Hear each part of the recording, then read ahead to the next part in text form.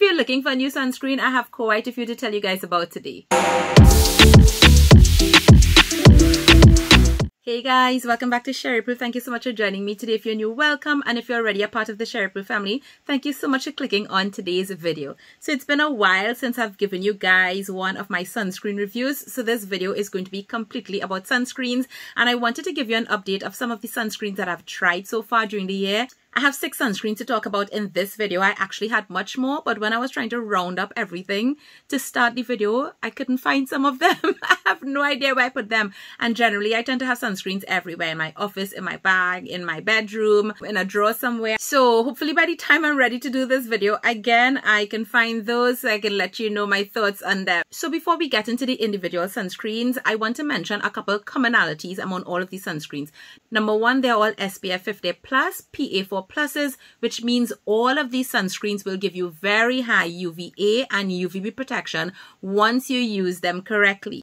The second thing is that all of these sunscreens will look good on skin of color. I have no mineral sunscreens here. All of these sunscreens are chemical UV filters, and these are the ones that tend to be more invisible and blend in easier on brown skin tones. So let's start first with the only Sunstick that I have in today's video, and that's the new one by Beauty of Joseon, their matte Sunstick with mugwort and camellia. This is what it looks like, and this was done in collaboration with Glow by Ramon. He is on Instagram, he is on YouTube, he is a cosmetic chemist, and he has been a skincare influencer for a very long time. I actually really do enjoy the information that he shares, especially in his sunscreen reviews. And Sunsticks are becoming a real thing now because it's easy for people to walk around with, especially for reapplication. And of course, I was actually waiting to try this one before I gave you guys my ranking of my top Sunstick recommendations for oily skin, given that this one was marketed as a matte Sunstick, and I knew that they were talking to me and that I had to try it. So I really do like the packaging, very functional, easy to remove cap. There is a dial to turn up and also turn down to get the product back in. As I mentioned, this sunscreen has all chemical filters, but Beauty of Joseon also mentions that this contains the sebum control silica powder, and that's one of the reasons why this is actually marketed to those who want a more matte finish when it comes to sunsticks. Now, there are some sunsticks, especially ones that look kind of clear, they tend to leave a more glossy look on the skin, and you will notice that those with this type of opaque type of look in the stick tends to have silica, and those would be the ones that I generally reach for my skin type. Now, besides silica, this also has mugwort, which is one of my favorite anti-inflammatory ingredients, and it also contains green tea, another really good one that has antioxidants and anti-inflammatory properties. The sunscreen is fragrance-free, alcohol-free, and essential oil-free. So if you've been looking at some of the other sunsticks that I've recommended, particularly the Tokobo Cotton Soft Sunstick, and you are somebody that is concerned about fragrance, but you have oily skin or maybe oily sensitized skin when it comes to fragrance, then this one will definitely be the option. There is no fragrance and this smells like nothing. The application of this is so easy. I don't really get any tugging on the skin. Ramon actually says when you get your new stick to actually warm it up on the top of your hands and then apply, and that will prevent any tugging against the skin. I never experienced any tugging at all, and I've used this stick multiple times. Now, the AAD recommends that for you to get the SPF protection that you should be applying about 4 passes on each section of the skin. I have used this sunstick both indoors and outdoors. I haven't gotten burnt when I use this sunstick. I don't get any eye sting. It really applies nicely on my oily skin. It also wears really good as an SPF under makeup. And as I mentioned makeup, let me just refer you to the demo that I did on Instagram and on TikTok, where I showed the application of this sunstick as well as the Tokobo over makeup. I don't know who are these people that are telling you that you can apply a sunstick over a full face of makeup and it will not disrupt your makeup. I have not had that experience. I don't know if maybe it's probably just people using a light BB cream or just powder. But when I'm talking about reapplying SPF over makeup, I'm talking about I have on foundation, I have on concealer, blush, highlight. I have on a full face of makeup, and I have not found a single sunstick that has not disrupted or smeared my makeup. Like, it literally doesn't work in my mind to understand how this actual pull-in action is not going to smear makeup. That doesn't make any sense to me. Do I reapply sunscreen over makeup? I absolutely do. The method that I've been using using for quite a while is still the method that I use. I also have a demo of that in the highlights on my Instagram page. I highly recommend you check it out if you are trying to learn how to reapply sunscreen properly over a full face of makeup without messing it up. But I digress. I absolutely do recommend this if you are combination oily, you're looking for a sunstick that is fragrance free, that's going to give you that natural matte finish on the skin. It absolutely does that. That's going to be easy to put in your purse for reapplication on the go. This one ticks a lot of those boxes, and very soon I'll let you know how this ranks in terms of my top sunsticks for oily skin, but I'm going to tell you that it is definitely a contender. Next is going to be without a doubt my favorite lotion cream type sunscreen that I have tried in 2023 so far. Now, there have been some amazing sunscreens released, and I will be talking about some of those in this video. But I have been gatekeeping on this one a little bit. And the thing about it is I have been using it so much, this tube is almost done. And that says a lot because of the amount of sunscreens that I test on a regular, the amount of sunscreens that are in my rotation. I'm hardly ever using one sunscreen every single day for a week back to back. And I have done that with this one. This is the Mixsoon Centella Sun Cream SPF 50 Plus PA4 Pluses. Again, all chemical filters. And if you looked at my recent video where I talked about some Korean products that didn't work for me, and there were 2 sunscreens that I talked about, and I was trying to figure out what about those sunscreens might have been causing the irritation that I experienced. And one of the common factors that I noticed in both of those sunscreens was one of the UV filters called polysilicon 15. But then after that video, I started looking back at some of the sunscreens that I do love to check to see if I have an issue with this ingredient in other sunscreens. And I realized it couldn't be that was causing the issue with those sunscreens, because that's in the sunscreen and it is actually found in other sunscreens that my skin does really, really well with. Now, why do I love this sunscreen? Number one, the application. This thing melts into the skin so quickly, so easily, but more than that, while it does leave a natural glow finish on my skin, kind of like the Abib in terms of the finish and how that looks on my skin, this one smooths the texture of my face. I just love how it looks on the skin. I feel like for lotion type sunscreens or sunscreens that leave a glow on the skin, sometimes, especially when you have oily skin or you have textured skin, it could kind of emphasize that, kind of like what a highlighter will do, and kind of one of the reasons why we might prefer matte products. But this one actually does not do that on my skin, and I really, really love how this looks on my skin. Now, this is a sunscreen that, as the name says, contains Centella asiatica, so it does have those calming, soothing ingredients. And while I love this sunscreen a lot, let me put this out there right now: if you do not like essential oils, particularly lavender, then this one is not going to be for you. That lavender in there smells so calming to me. I absolutely love it. It gives not only a refreshing experience in terms of the smell, but there is also a cooling sensation. One of the other reasons why I love this sunscreen, when I apply this, it feels so cool, so nice. And this one also contains alcohol, which also lends to that beautiful texture and application on the skin. However, this sunscreen is also packed with a lot of lovely hydrating ingredients, so it's nicely balanced. And usually when you find me talk about sunscreens that have alcohol that I use on my skin, it's because the formulation has been really balanced with other hydrating ingredients to combat any dehydration that alcohol may cause on my skin. But honestly, if you're combination oily, you're probably acne prone, but you have no issues with lavender. And by the way, it's not overpowering. It just smells so nice and refreshing. If you have no issues with those 2 things that I mentioned, I highly, highly recommend trying this sunscreen. Absolutely love, love, love this. Next are the 2 new sunscreens by Joseon, and let me just say congratulations again to Joseon. And for those of you who don't know, Joseon had released some sunscreens, I don't know, was it last year or late the previous year, and they got some real terrible feedback from one of their sunscreens. The white cast on it was horrible, the application, how it pulled on the skin and all of that, and they literally went back to the drawing board and they reformulated and released these 2 new sunscreens that they call both their awesome Airy Fit sunscreens. I think that's such an appropriate name for this launch. So there are 2 types. There is the one that's called the Awesome Airy Fit. That's the one with the yellow on the tube. And they also have the Awesome Airy Fit Daily Moisturizer with Sunscreen, and that's the one with the blue on the tube. So let's talk about the commonalities. Again, SPF 50 Plus, PA4 Pluses for both of them.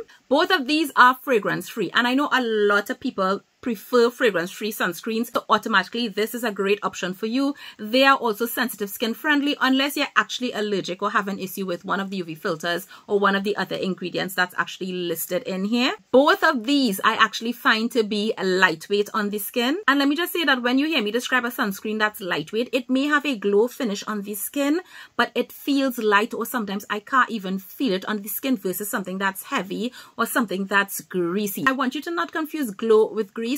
And when I say lightweight, I'm really talking about the feel on the skin. Whenever you see me demo sunscreens, it's applied on a full face of all my other skincare. So I would have done my toner, my essence, my serums, my eye cream, whatever I would have used before, and my sunscreen will go on last. Another similarity between both of these is with regards to the ingredients. So they both use bamboo extract, which is very, very soothing on the skin and helps to reduce any potential sensitivity. But both of them also contains niacinamide, sodium hyaluronate, adenosine, which is a well-aging ingredient, and vitamin E. Now let's talk a little bit about where they differ. So while both of these are chemical sunscreens, the combination of the UV filters used in both are a little bit different. And interestingly, while this one says Airy Fit Sunscreen and this one says Airy Fit Moisturizer with Sunscreen, I honestly expected that I would automatically like this one a little bit more, because when you do look at the textures and so on, this one initially appears to be more lightweight. However, in both of these formulas, this is the one that actually has a plant seed oil. So let's talk about that a little bit. This contains Echium Plantagenum seed oil, which is actually high in linoleic acid, which is really good for people with acne-prone skin. You see, what happens a lot with people who are acne-prone is that the linoleic acid in the lipids of the skin is actually low, and that results in insufficient production of ceramides, which means that your skin barrier is not as healthy as you would like it to be. Having that ingredient in here is going to be very, very beneficial for acne-prone skin. I actually thought that was a really nice touch in terms of the ingredients deck in this sunscreen. Now, one of the things that make this one different is that this one actually contains Tinosorb M, which is one of the UV chemical filters that's using this. And while neither of these have a white cast on my skin, for very deep skin tones, Tinosorb M might leave a slight white cast. So if you are much deeper than I am and you're actually trying to figure out which one you should try, I definitely recommend that you pick up this one. When I'm talking about blending in, both of these blend in super fast, like faster than a lot of other sunscreens. They literally melt into the skin. Both of these have a natural glow finish. In fact, I have done several wear tests with both of these sunscreens on my face, applying each one to half, and when I apply them, I cannot tell the difference in the finish. And if I'm looking at my skin, I can't tell, oh yeah, this side is this or this side is this. The other thing is that both of them feel lightweight on the skin. While this one you think it might be a little bit heavier, it is also lightweight. They don't feel greasy at all. But one of the things that was interesting to me is that once these set, I actually feel a little bit less slip on the skin with this one. And that is what was shocking to me. I honestly thought by leaps and bounds this one I would prefer on my skin. But it so happens that I actually reach for both of them. I can use both of them. I have no problems using either of them. And yes, they do have a natural glow finish on my skin. And all I will do is once the sunscreen sets, I will just top them with a translucent powder and I'm good to go. Now, you might wonder why they came out with both of these sunscreens. I think a lot of people like seeing on their sunscreen like daily moisturizer with sunscreen, so it allows them to skip a step. But honestly, both of these have hydrating ingredients, and in the initial application, while this one looks a little bit thicker, they both feel the same on my skin, and I feel that most skin types could actually get away with either of these. If you have drier skin, just put your moisturizer on under this. If you have very, very dry skin, you might still want to put a moisturizer on under this. It doesn't really matter. Once you actually start using the product, you will figure out, yeah, do I need more hydration? Do I need less? And then you'll be able to tell exactly how you would pair this in your routine with other products. Two more sunscreens. This one is from a brand called BV Skin, and this one is the Sebum Zero Aloe Rice Vegan Sunscreen, and it actually says on this tube, tone up, hydrating up, and soothing up. Now, I have tried quite a few products from BV Skin. It is a lovely brand. BV Skin has a lot of products that is focused on acne-prone skin. I find them to be very gentle, and if you're somebody with very sensitive skin, but you're dealing with acne, or maybe you are somebody with very dry skin, and you want products that's not going to dry out your skin, which tends to be the case when it comes to acne treating products, this is a really good brand to look to, and I think their sunscreen was also along that line. Now, while I did see Sebum Zero written on this tube, which is attractive to me because of my oily skin, I also saw Tone Up on this. And the thing about it is, most of the times When you see tone up on a sunscreen, it usually means that they have mineral filters, which more than likely is going to leave some type of cast on brown skin tones, but also because for a lot of fairer people, that white cast actually really does give a tone up kind of BB cream, evening out skin tone type of effect on the skin. And that's why I avoided trying this sunscreen for so long. It turns out that this one only uses chemical filters. And the brand does recommend this for both oily and sensitive skin. A couple of things I want to mention about this is that it does have this aloe rice complex, which is great for sensitivity as well as being moisturizing on the skin. It has a Ceylon cinnamon bark extract, which is supposed to help regulate sebum production. And they also have some other ingredients to help cool down and calm irritated skin. So this one is definitely marketed towards people who are acne prone.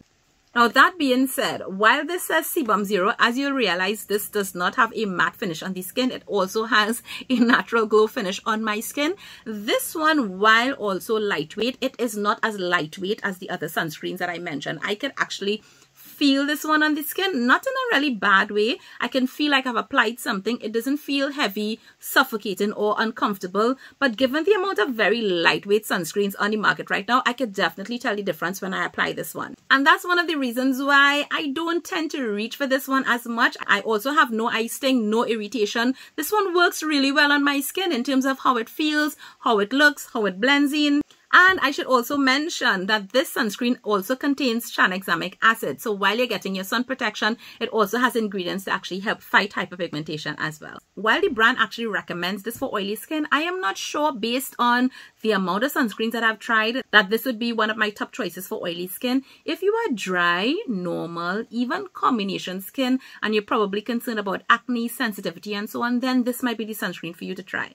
And the last sunscreen in this video is a Japanese sunscreen. This is actually a very popular Japanese sunscreen that I purchased, and I don't know why I didn't try it sooner. And this is by Kose or Kose, I don't know how to say it. This is their Sun Cut UV Perfect Essence Super Waterproof SPF 50 PA4+. Now let me just address the whole concept of waterproof. There is no sunscreen that's actually really fully waterproof. What sunscreens are is that they can be water resistant, and what that means is that when you wear the sunscreen and let's say you go in water, it's going to hold up better than a sunscreen that was not designed to be water resistant. That being said, this is water resistant and sweat resistant. A sunscreen like this is going to really adhere in terms of how that film sets on the skin. And while the sunscreen is fragrance free and essential oil free, it does contain alcohol, and that again, that's one of the reasons why this one blends in so easily. It feels so lightweight, and very quickly it absorbs into the skin. Consistency of this one is really gel-like. Like you can see, it